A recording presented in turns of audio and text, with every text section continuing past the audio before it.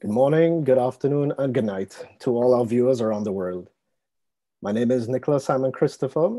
I'm the community manager at the Football Business Academy, and I'll be your moderator for today's session of the FBA Tackles. Thanks again for joining us for session 3, and welcome if it's the first time for you tuning in. For those of you who haven't heard of the FBA before, we are a Swiss football educational institution entirely focused on the football industry. We run a professional master in football business, along with a number of tailor-made football business certificates around the world. Last week's session, Women's Football Challenges and Opportunities, turned out to be a really insightful and spirited session. Today, this is our third and final session of the series, and it will surely be an interesting one. If you missed out on the live stream, don't worry, as you can watch the sessions on YouTube, and if you prefer to listen to it on mobile when it's available on Apple Podcasts and Spotify. Now, today's topic, the Super League feud. What now? A roundtable discussion. Without further ado, let's meet our guests.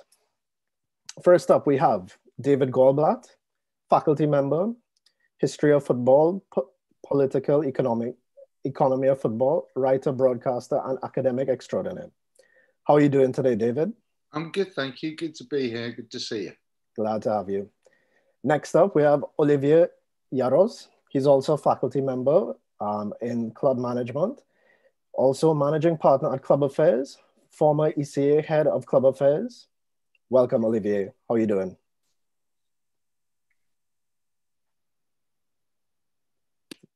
I think your mic might be muted.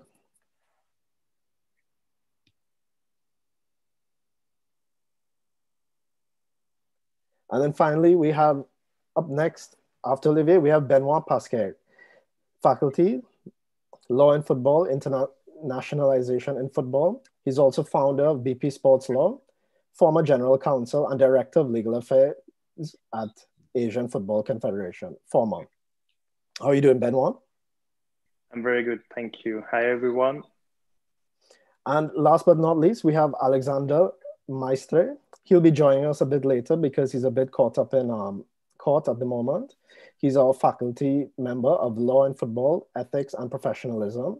He's a sports lawyer at Abreu Advogados and UEFA Governance and Compliance Committee at UEFA. So I'll throw the ball straight off to you, David. So we're here to talk about the big trending topic that's been plaguing us in the football industry for the last couple of months, the Super League.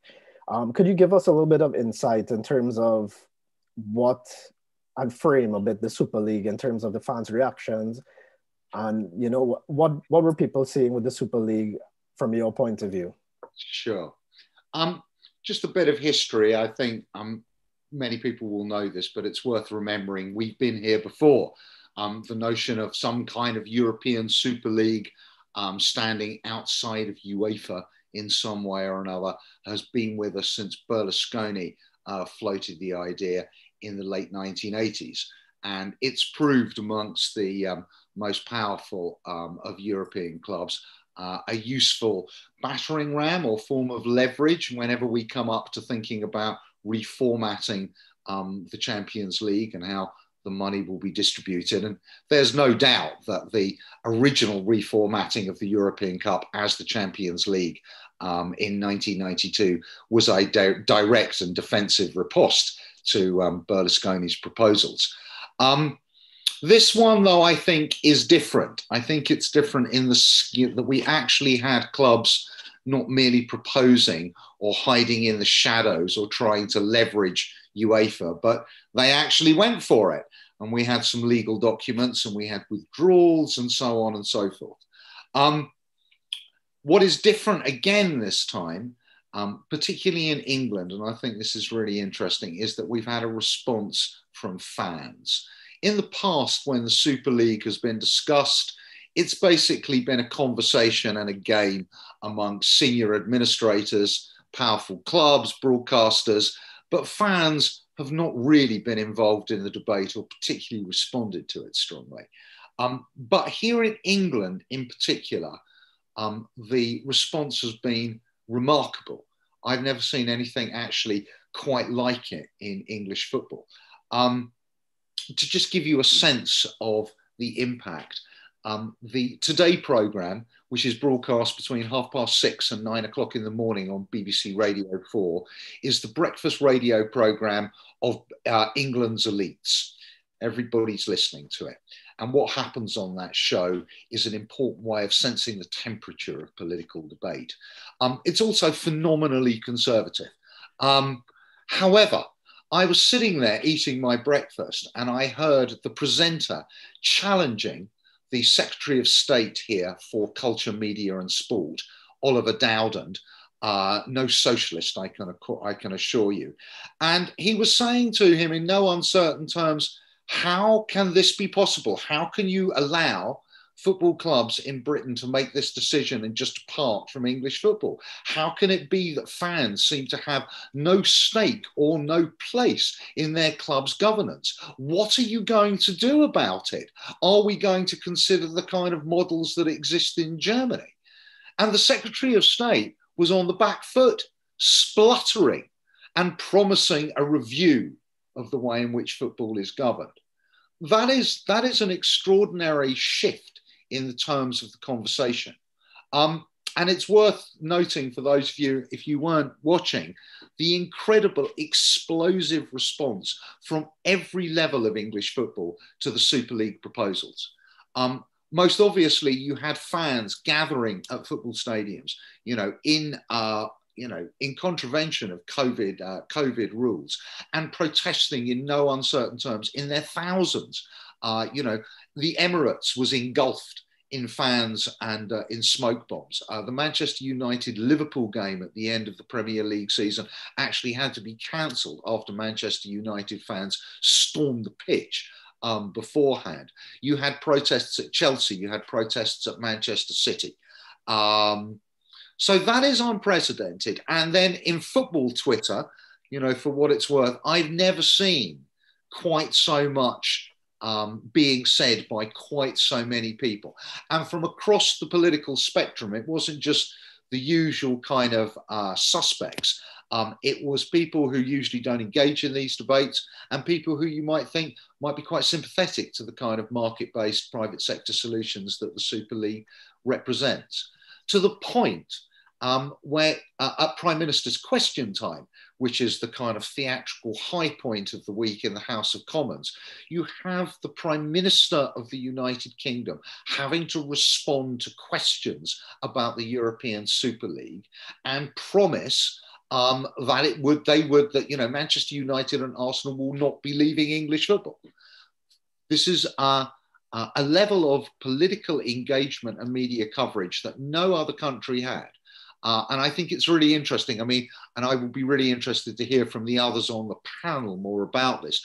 But my reading of the situation in Spain and Italy is that amongst fans, there was very little complaint. Indeed, there is a constituency, certainly amongst Real Madrid and Barcelona fans, and to an extent amongst the big three in Italy, who have already kind of abandoned their own leagues and are going, well, isn't this good? What's the point of being in La Liga anyway? We've outgrown this long ago. We'd much prefer to be in this. Isn't this good for the club? So that kind of logic, I'm not saying it's universal, but you're certainly hearing that in some quarters. You're not hearing that anywhere in England. And it is remarkable the extent to which the absence of promotion and relegation is absolutely the thing that freaked most people out. People who would not usually take a position in a sort of politicized debate about football governance, saying this is, it's not football. It's not football as we know it. It is absolutely and profoundly alien to English fan culture, and that runs very, very deep. And one of the consequences of all of this is not only that the Big Six in England withdrew incredibly quickly from the European Super League model, but that you now have a government-backed, fan-led review of football governance chaired by an ex-Minister of Sport. And you have seen an outpouring of activity in English football. I'm involved, amongst other things, in a group called Fair Game, who are an alliance of progressive and socially owned and fan-owned football clubs around the country, who are making a very substantial submission on the reordering of governance and finance in English football. And one sees that after 20 years of the fan movement here and of supporter trusts and experiments in social ownership, there's an extraordinary body of knowledge, of technical knowledge and sophistication out there, a really high level debate about if we are going to have change, what might that look like? So that is all, that's very positive. And I think it will make any future Super League is going to have to tackle fan power in England. And people have tasted blood. And I think it's noteworthy. The Germans weren't on board. Bayern München would not sign up. And because they know that they would have faced a backlash even greater, I think. Or Borussia Dortmund, my God, I can't imagine what would have happened if they'd have tried to sign up for something like this. So I think it's interesting. The Super League has revealed the differential power of fans in Northern and Southern Europe. And in Northern Europe, they really are stakeholders and are organised enough and loud enough to have a say in this. Whereas in Italy and Spain, they seem to have been entirely marginalised and without a sort of critical national voice. And I'd be really interested to know more about that. So just to conclude, I think the Super League, a lot of the debate has been about, what the motivations of the big clubs are. Are they doing this to get out of debt? How much money and that's all important and interesting.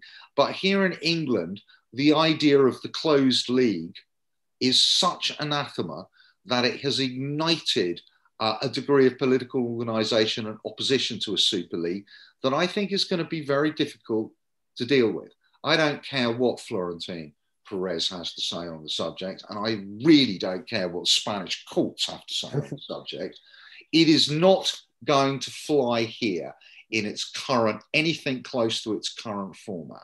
And that is the big obstacle that those folks face. And yes, people have forgotten about it, as we were sort of talking about beforehand, because the Euros are happening and no one's thinking about it, and that's the way. But I think this has left quite a deep mark on English football, and it will be difficult to go back from where we are. Well, I think that's a good segue to shift the conversation to yourself, Olivier. I know you had some experience working with the ECA for a number of years, and you're a managing partner, obviously, at the Club Affairs Association. Maybe you could tell us a little bit more about what's happening behind the scenes and how are those negotiations taking place, and what sort of progress or movement have you been seeing, hearing, or what are those stakeholders doing to kind of either push the Super League to continue that project, or from the other side, like what the people are doing on the other side to kind of prevent it from going? So good morning, good afternoon, good evening, or good night for those who are about to go to bed. Yeah, thanks, Nicholas. Thanks, the FBA, for organizing it. I've been listening very carefully. David, very interesting background. First of all, I'm not a spokesperson for none of the organizations, so not here to defend nor to attack, obviously, even though we're talking about the football subject. Obviously, maybe commenting on what David said, and also to generate a bit of debate. It's also very interesting. Is obviously Super League is like a ghost in the old world, and actually looking also from a Central European perspective, the separation was always on the table. And in the past, we had the Mitropa Cup, which actually the so-called Eastern clubs did not want to play against the Western clubs because they believe they are the best. So the Hungarian Times, etc. Obviously, Berlusconi, etc., Florentino Perez, and of course, we also had the football leagues, which not only publicized on the topic of secret talks about European football, but also mentioned the project and even a specific date. It was August 2021. So yes, this is historically been on the table, and also we have some maybe example where it kind of succeed. The English Premier League broke away with 2 tiers in '92.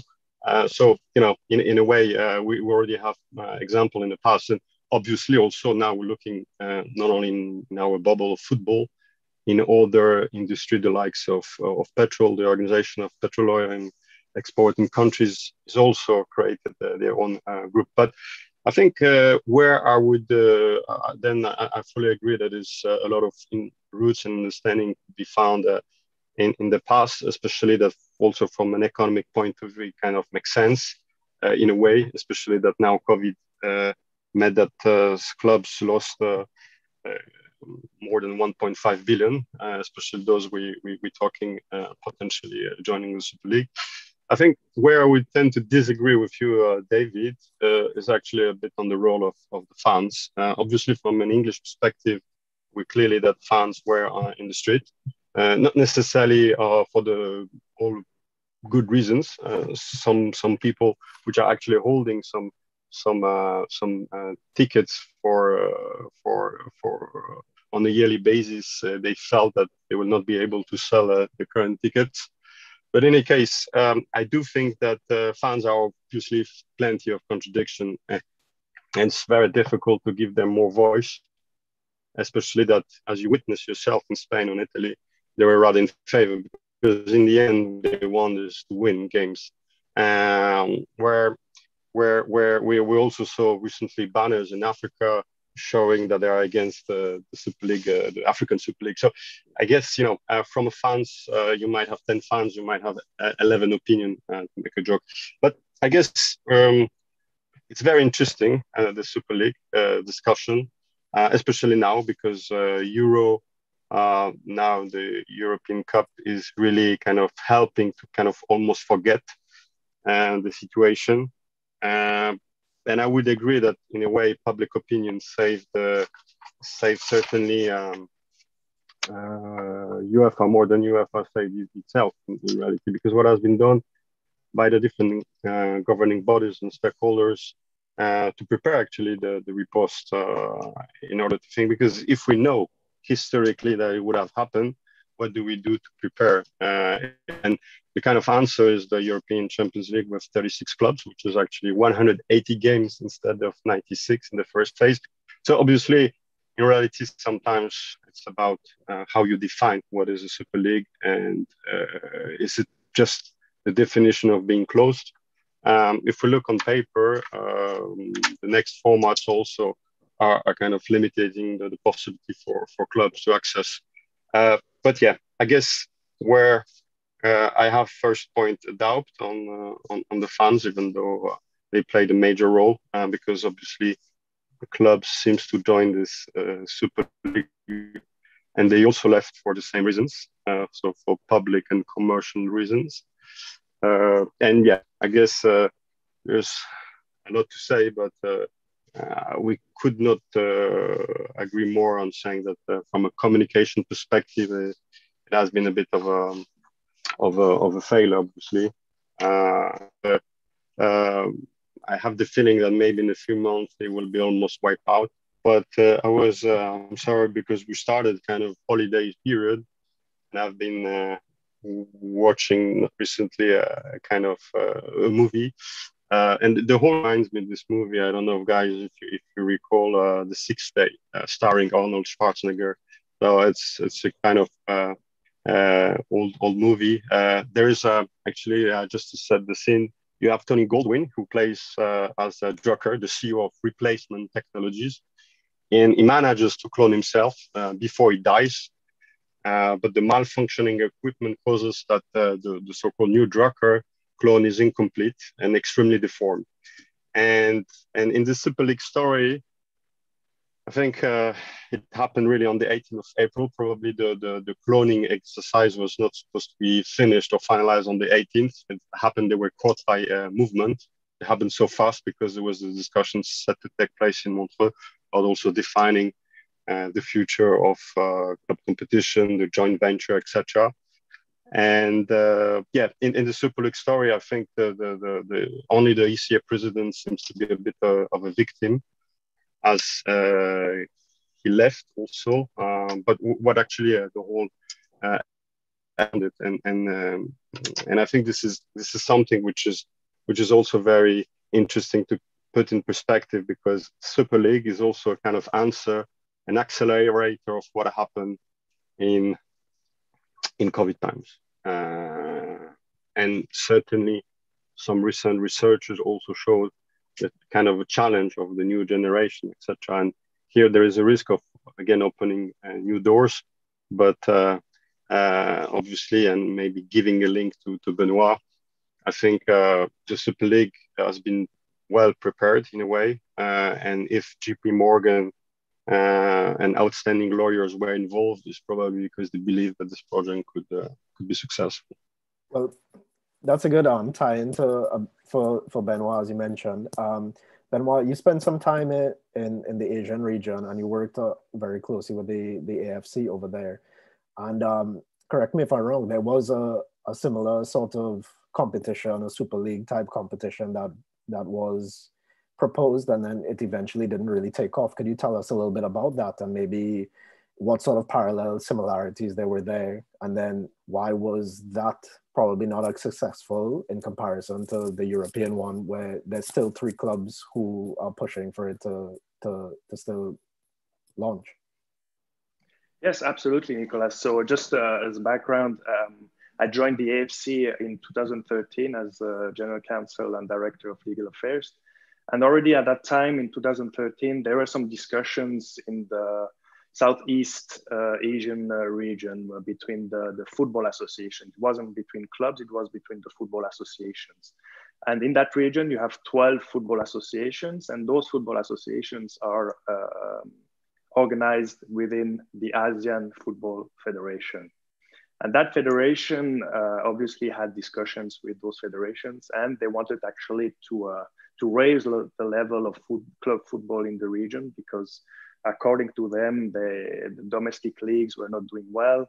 And then the clubs that qualified for the AFC club competitions, the AFC Champions League and the AFC Cup, were not competitive.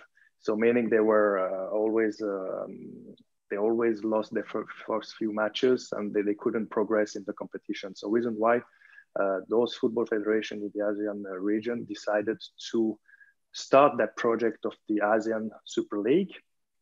And at the beginning, they said it would be franchise club. And then moving forward through the years, in 2015, they came to the AFC and said, no, it's going to be existing clubs. They won't leave the domestic league. They will play the ASEAN Super League in the calendar around the match days of the AFC Champions League and AFC Cup matches.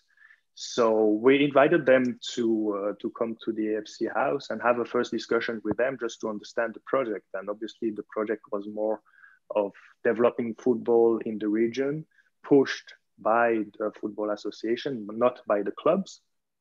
I don't know and whether the clubs were consulted at that time, just to understand if, yes, they were agreeable to that project to play an additional a continental club competition. And obviously we had also some good governance questions, because according to the legal framework of the FIFA, AFC, UEFA framework, they all mirror each other's. Leagues have to be affiliated to a member association. So a domestic league has to be affiliated and recognized by a member association. So in a continental league, there is already an issue here. You have actually who's that league is going to be affiliated to which association. Okay, in that particular case would be the ASEAN Football Federation, but it's not a member association. So already here, there are some discussions to be held whether it will be in breach of the FIFA or AFC or UEFA statutes. And then obviously where the players, because we always talk about the clubs, but what about the players? Did they have a say in those projects? Because a player might be more willing to play in the domestic league and have better chance than to be selected for the national team. We always talk about the clubs, but what about the players? So there in Asia, we ask them, okay, did you consult the players? How do you organize that consultation? And also we had some other questions about who's going to be in charge of refereeing. Have you decided who you're going to appoint? Is going to be official referees from Asia or from your domestic league? Who's going to conduct the anti-doping control? Is it an independent body? Who's going to conduct the disciplinary proceedings? Because they came with their project and they couldn't answer to all those questions, unfortunately, at the first time. And we were not against. I think we were quite open for an open discussion with them, because we thought, okay, it's something to develop football in the region. It wasn't financially driven. So, which in my opinion, it's very important. If you can develop football in different manner, that's even better.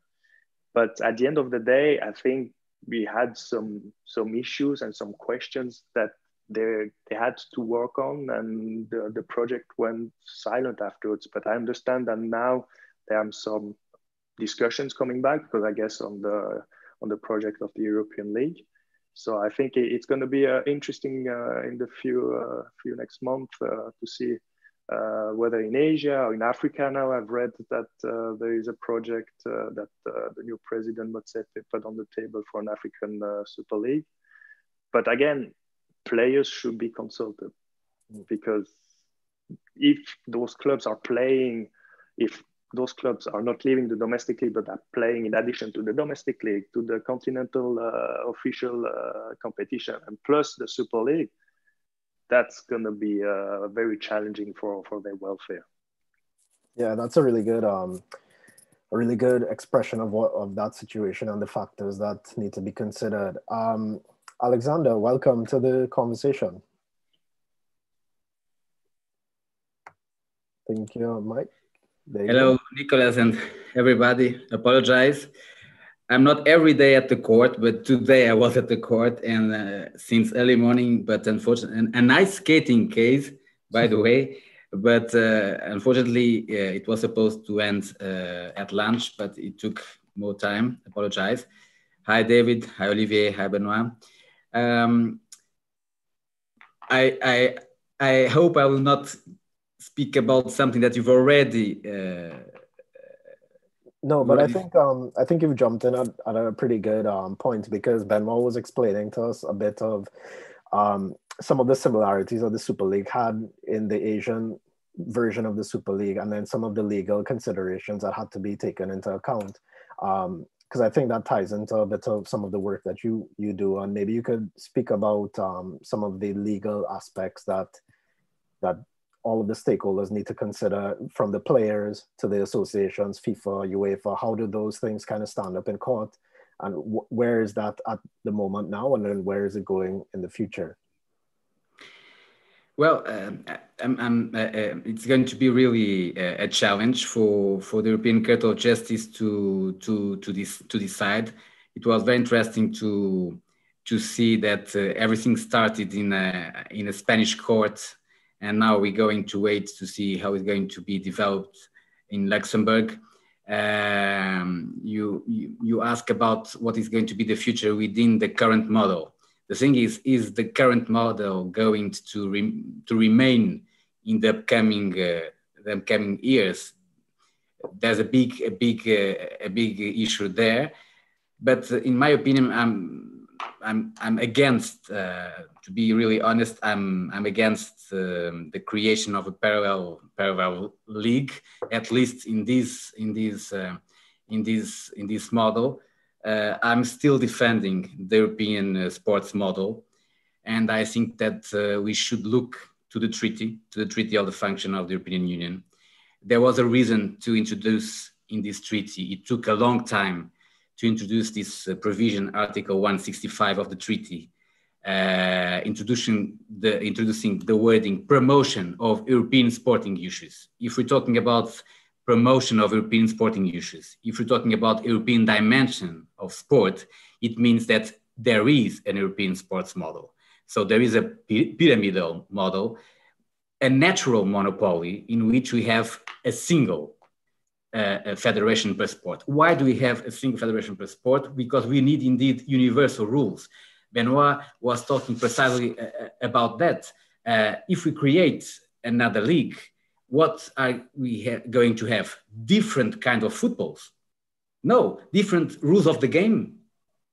Yes, we can say it is possible to have football driven by different organizations, different regulations for intermediaries, okay, different disciplinary rules, different ethical rules, different governance rules, different transfer rules, but different rules of the game. That could be the first question. How can we have universal rules?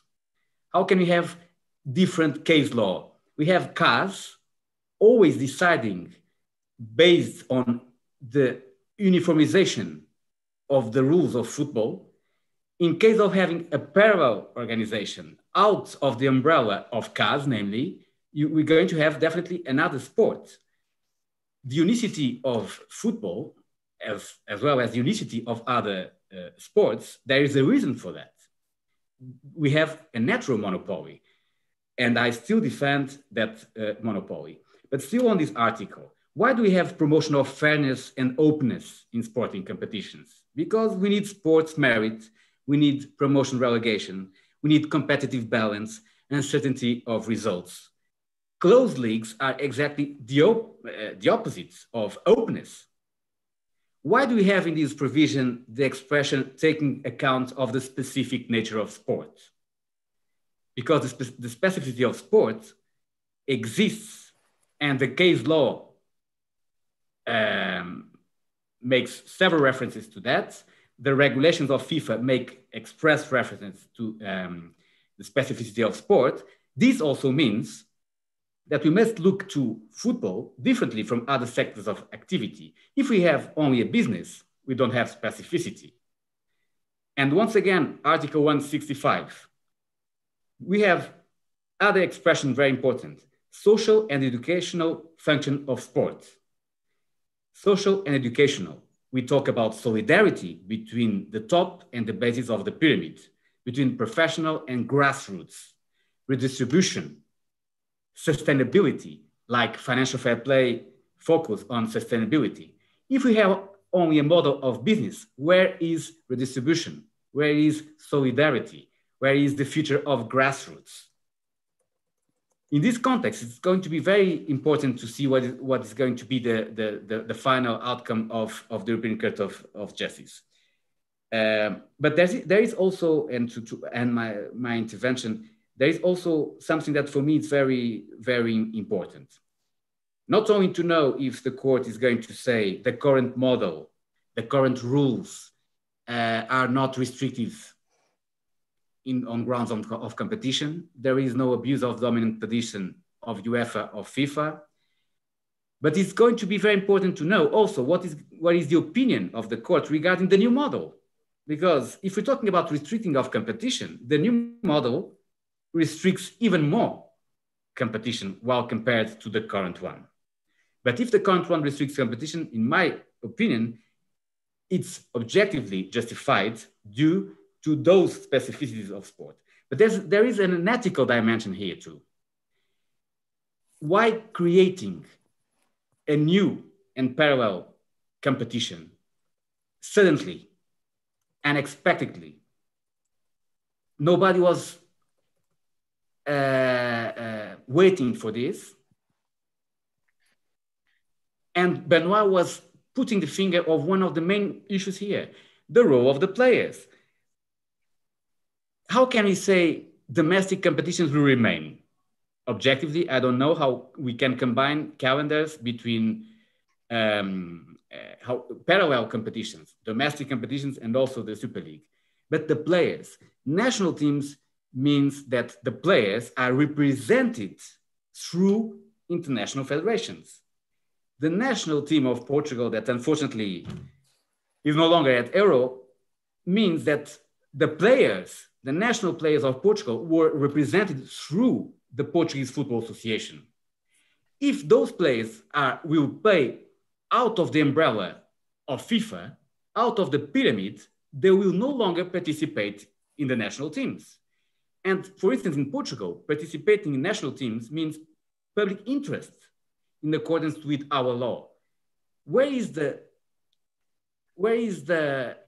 final consequences for the players? This must be sought. This must be negotiated. That's why we have social dialogue. I don't advocate something done through this methodology. I prefer negotiation and convergence. Well, I really do like that you brought up all of these points, because I think it kind of begs the question to figure out, like, well, why did the whole Super League kind of debacle come out? Like, what drove it? What motivated it? And was it just to break the mold, or was it just for the financial gain? Maybe, or the economic challenges, you know? Maybe, Olivier, you could speak to that, on that part of that sort of motivation for this to come and kind of change the whole dynamic of what we've grown accustomed to. Yeah, thank you, Nicolas. Thank you, Alexandre. I think the perception is that National Association tried to actually convince the public that they were really working to defend football, and some club presidents are supported by greedy banks wanted to destroy it. But I think we have to come back to the debate. It's not obviously black and white. It's somewhere gray. And in reality, the UEFA interest and the Super League interest are exactly the same. That's why it also creates some tension, not to call it family bugs. But what I would like to mention is it's also from an economic perspective, because today we also have to understand the club owners. The 12 clubs lost around, as I said before, around 1.5 billion euro so far in the COVID-19 and this in the first year of the pandemic. We see that football viewership, and especially also Champions League, is really going down in some countries. In some countries, is even up to 80%.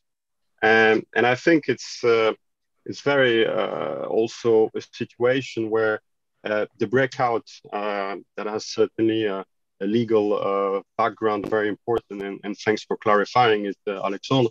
I still do believe that the issues that we kind of have to accept that the current football ecosystem is being very much challenged, not only by Netflix or Google, even though they are playing their role also to take the viewership. On the other side, the new way of consuming football is also dramatically changing by different age categories. And also, actually, we have to realize that some sports are being challenged and also being maybe disappearing. I was reading recently a history of boxing, where it seems to be in the 30s, in the 50s, and the 70s, it was sport number one amongst many young generation. Today, yes, we can say MMA replaced it, and actually maybe esports might replace football. But I think this is where all the different stakeholders within football world needs to take a common decision and agree where they want to go, because obviously players was not consulted, and I'm sure if club owners would have discussed with players before preparing themselves, I'm pretty sure that Cristiano Ronaldo would say, yeah, my next dream is to win the Super League Cup. So I really doubt that it's just on positions. It's obviously what is the best for fans, what is the best for UEFA, what is the best for FIFA, what is the best for TV commercials, for media rights, for banks also. And this is where it becomes very, very complicated, and we tend to look from just one perspective. But I really do think that the common issue here is about how clubs also are organized and managed, because it goes down a lot of around sustainability and why a Super League. And we saw already Florentino Perez saying recently that because of the Super League postponement, because he clearly said the project is just postponed, I'm not able to buy Mbappe and Kevin Hannon, which kind of clearly says that, you know, it's just it was just to get more revenues to pay more players, but in the end, the money goes outside of the football ecosystem. David, you have something to add on that? You're on mute as well. I'm here. It was great to hear the comments from everybody. I've been really enjoying listening to all the perspectives. I just think it's worth injecting this idea of, you know, that the old model is broken. And I think the old model is broken, but the idea that generating more money for the top 12 clubs is somehow going to lead to better economic decision making, more balanced internal governance is completely laughable. All they're going to do is spend it all over again. It's not going to deal with any problems of sustainability. It won't deal with any problems of debt. Look at Florentine Perez. I mean, it's like, oh, I can't buy Mbappe. It's like, good. That's really good news, because then at least we have a bit more competition inside European football. That's exactly what we don't want to happen. These people are so disingenuous. And I have to say, just economic, it's all wrapped up in the level of sort of a strange economic determinism.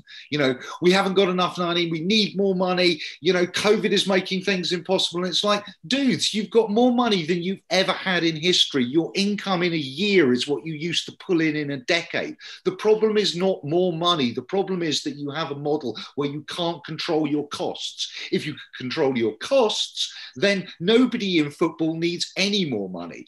All the players and all the agents and all the executives at the top level are earning sensational money. No one needs any more money. It doesn't, that is absolutely not what is required. A reform of the way in which the money is spent is what is required.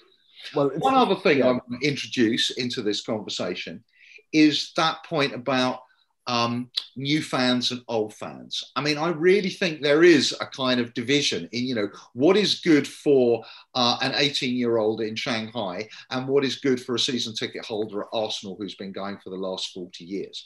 And who do we prioritize in this? And what are the mechanisms for doing so? I'm of the belief that football clubs actually only have any value or have any meaning because you have people whose personal narratives and experience are bound to it. That's what makes watching it interesting.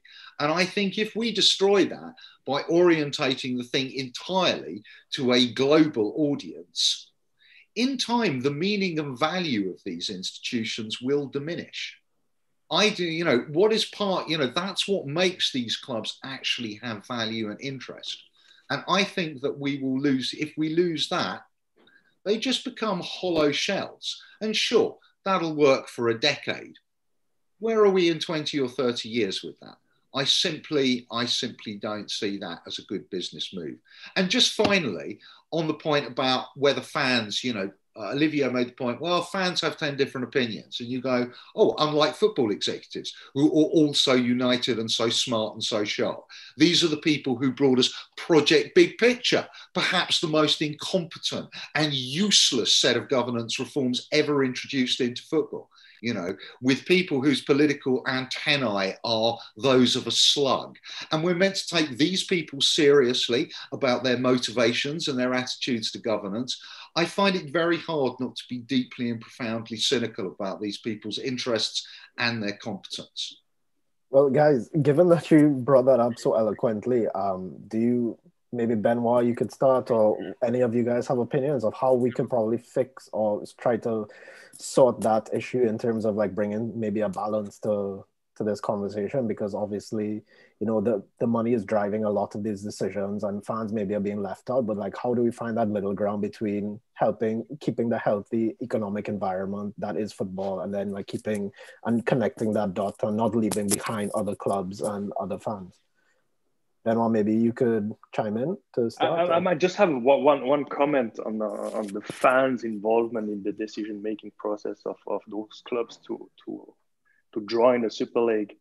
If I'm not wrong, correct me. I think FC Barcelona have a socios membership, so meaning any decision is passed, main decision are passed by like a general assembly of the club. So I would be interested to know whether that decision to join the Super League was presented to the socios, because that's a completely decision that has a huge impact on the club and obviously on the socios. So the people who are paying their membership to be a socios or a member of the club. So I would be very interested to know whether that decision was put forward in front of the General Assembly to have a take on that participation to the European Super League. Just two small remarks on the sustainability that both Olivier and David highlighted. Well, precisely I have my doubts if a parallel competition without a regulation fixing a limit for the investments, like the current financial fair play regulations, the current system of licensing in other continental confederations, I have my doubts that without a limit to invest, what would be the consequences? I agree with David. There will be kind of an escalation of investment, spending more money. And this is not exactly healthy for football, in my opinion. However, there are some issues in the American model that I consider positive. If there is a parallel competition, a system like a draft or a salary cap can be positive in order to try to balance a little bit the situation. As to the fans, it's interesting because the former G14, when for the first time we heard about the possible creation of a parallel league, in that moment, the word of decision-making process was there, because those clubs, those big clubs were saying, we need to have more words to say. We don't intervene in the decision-making process. We need to have a word in the calendar, a word on TV rights, a word. So paradoxically or not, nowadays, the fans are invoking exactly a word. We need a word to say. We need to intervene in the decision-making process. So it's very curious that the governance issue, democracy, how to participate in the decisions is on the agenda. It's very, very interesting. Olivier, anything to add? Well, I would tend to kind of also, because it's a debate, as it meant to be, I would tend to disagree that more regulation will be helpful, because obviously in the last few years we had more and more. Certainly on finances, maybe it's better, but overall, I think the more rules you do, the more bureaucracy you create and the more difficulty you generate for smaller size clubs. Because obviously, if you look at regulation for European football, at least, they really became heavier and heavier, and also penalizing, for example, women's club football, those were standalone. So I'm not a strong believer that more regulation will solve everything. But I clearly see that this is certainly a wake-up call for many of the smaller leagues, because the big clubs have really shown that they are more after more money. And so now it's actually going to be a period of readjustment and a pause, I guess. But this time, I think really the countries, the likes of Switzerland, Sweden, Poland, need to really prepare and develop and believe that they have aligned football values. And recently, we saw that actually they tried to create a bundle to sell the broadcasting rights together. So maybe this is how they should think about the potential, how they can develop, what is their position in the football ecosystem, because obviously we'll not be able to force anyone to stay within the so-called European club football system. But then it's actually the question is how you generate strategies, how do you take, how they are taken, because in reality, I do think that if no actions in the next, I don't know, 3, maybe 5 years, it's going to happen again, and it will really decimate those who have not worked to build up their own structures and just relied on UEFA money, for example. So I think now the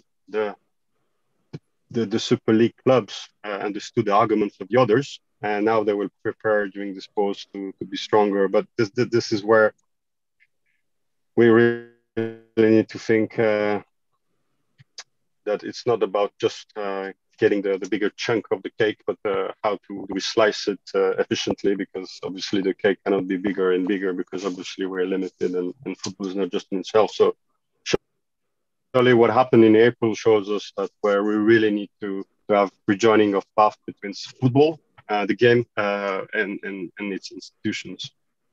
Well, yeah, go ahead, Alexandre. Yeah, just to say that I do agree with Olivier, in the sense that there is still a gap between the bigger clubs and the smaller clubs.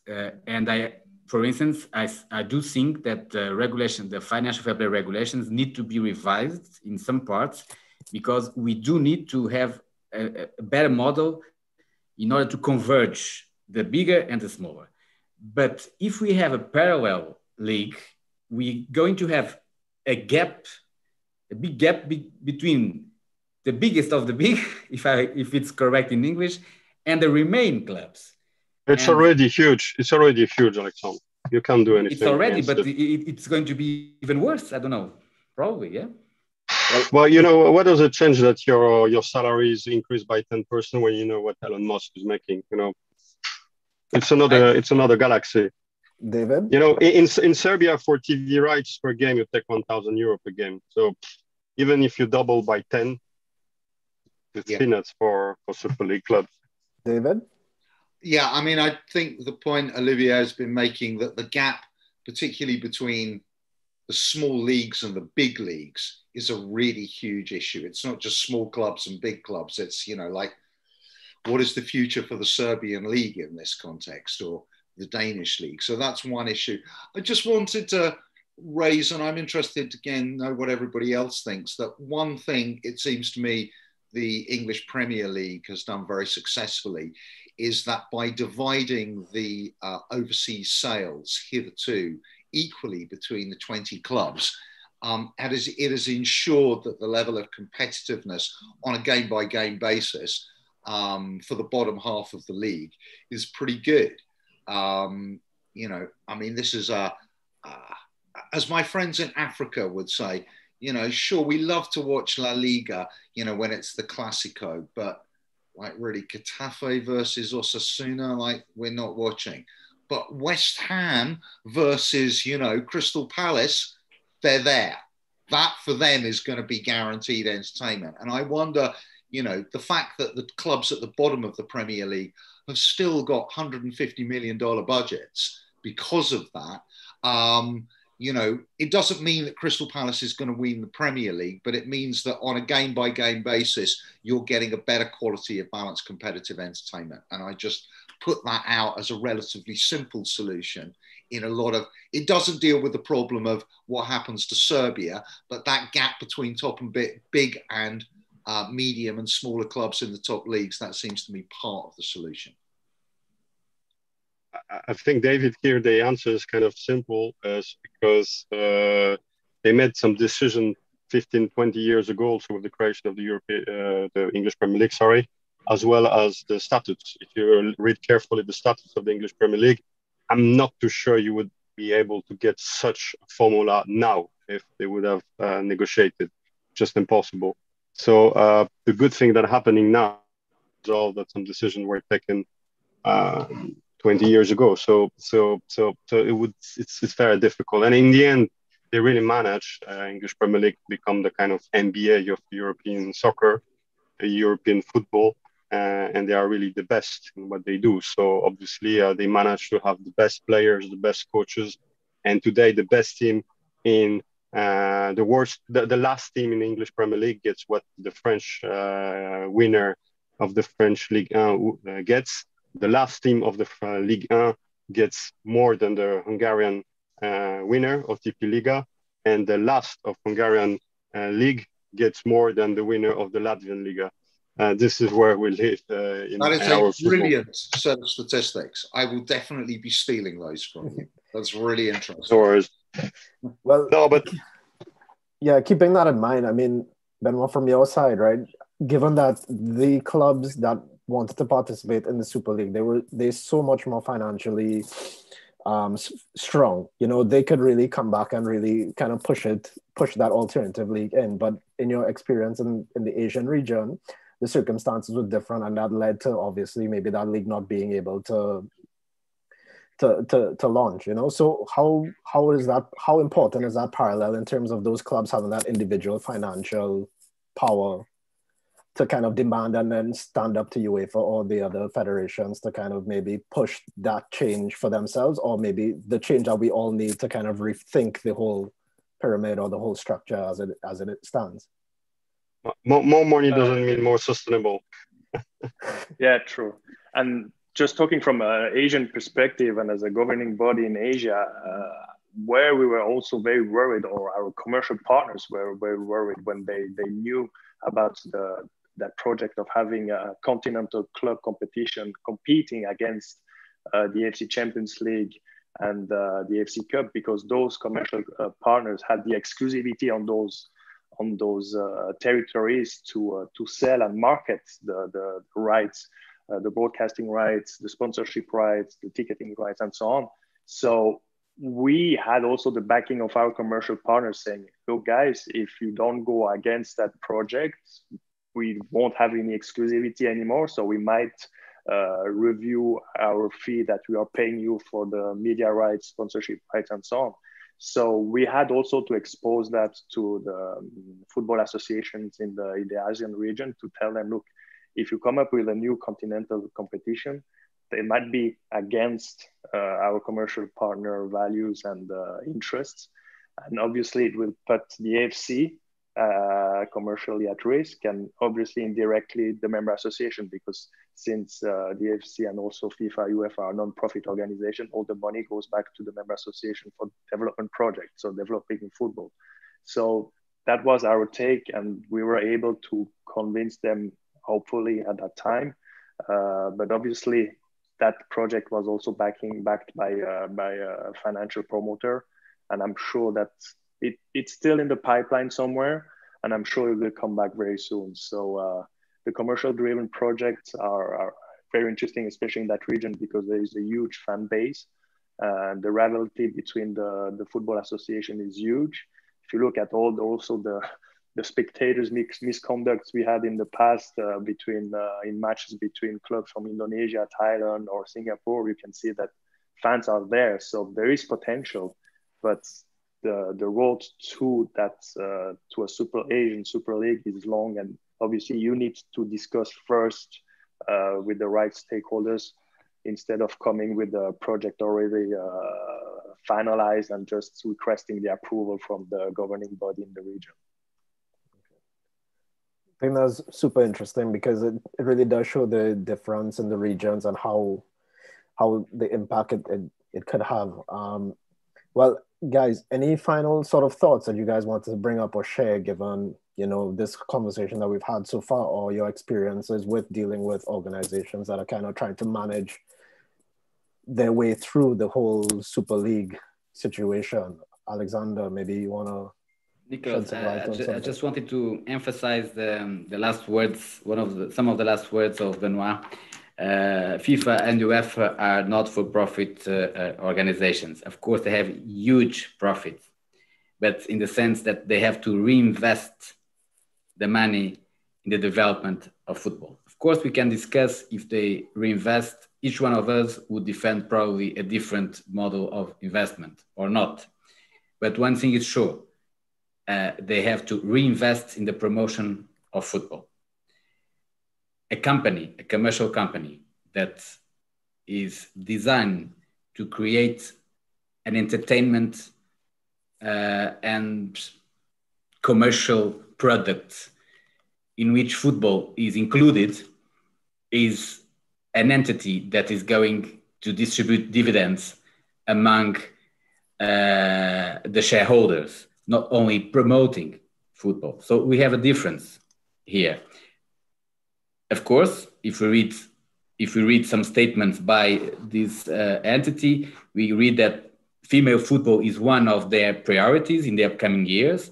I do believe that if this is going to be a reality, they will also invest in female football, in the promotion of football, etc. I'm not saying that they're not going to take care of the product and the different sides of the product, but we cannot compare an association to a company, to an undertaking.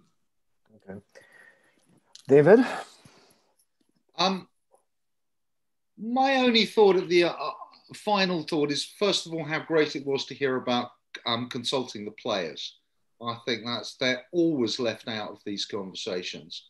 And it's, I think, yeah, let's hear what they've got to say about it. They're the people who've actually got to do it. People have to spend an awful lot of time on aeroplanes as well. Yeah. I would like to hear them. And I think it is a general problem with football governance as a whole, not just on this issue, that such little space is actually made for the player's voice in formal governance, in football associations, in football federations. That's a whole nother topic about how that can be organised and mobilised. So I'm just going to leave it. I think there are a lot of lessons for governance here. You know, the power of fans remains actually in Northern Europe pretty significant. And I think that's a good thing. More of it, please. Awesome. Benoît? Well, I think I totally agree with David. The players are key because at the end of the day, the show is because of them on the pitch. So they should be consulted. It shouldn't be they're part of the pyramid, even though we say they are at the bottom, but they should actually be at the top. So let's hear them. I'm happy that that FIFPro is being very active. I think a few also National Association of Football Players issued statements in respect to the European Super League. So let them hear. We need to hear them. We need to hear their worries, because already now their calendar is very busy. So if you add more matches, that's going to be terrible for them and for their welfare. So I think it's important that they should be part of the decision-making process for such kind of project. Awesome. And Olivier, we'll tie it up with you. Thank you. No, obviously, as I said, it's a good time to rejoining path between governance, games and the institution, obviously, and we need to involve all stakeholders, also clubs, because also clubs are trapped in this situation and got caught. And clubs belongs to whom? This is maybe another topic for a webinar. But certainly, you know, we need to understand the club perspective because risks are very much taken also by clubs. It's not because 10 or 12 or 15 or whatever number of clubs that generate 1/3 of the revenues today should be accountable for the whole ecosystem, etc. And it's thanks to clubs also players are growing, fans are following, etc. But I think maybe to comment, and also I really do think that it's very important from a non-English perspective. But I think in the Super League, beyond the fact that the English clubs made the derail completed the project when they left one by one, I think the key learning is that the politicians were involved very strongly. And Boris Johnson government played really a key role. It put a huge pressure on the clubs with no concern on European regulation, which is also maybe in a way a good thing of Brexit that made it possible to kill the Super League. But clearly you saw, for example, in France, Macron, in Italy, Mario Draghi, who were involved in this. But clearly, from for people listening us now, the influence of politicians saying to club owners beyond sponsors, obviously, and commercials that might be counterproductive from a PR point of view. The politician, the government said, listen, guys, this not, even though there is an economic rationale, it doesn't fully belong to you. And be careful. We are your watchmaker. And maybe this is beyond what Alexandre said around the European Treaty, the sociological history that David, you mentioned, and previous experiences, which you cannot just give to certain clubs the possibility to own it. I think really we have to be aware that politics and politicians from non-football governing bodies will suddenly play a bigger role. So we have to keep an eye on some Ministry of Sports in the future, if not higher. Awesome. So well summed up. Well, first of all, to you all, our FBA faculty members, I want to take the time to say that, you know, I think we had a really great conversation.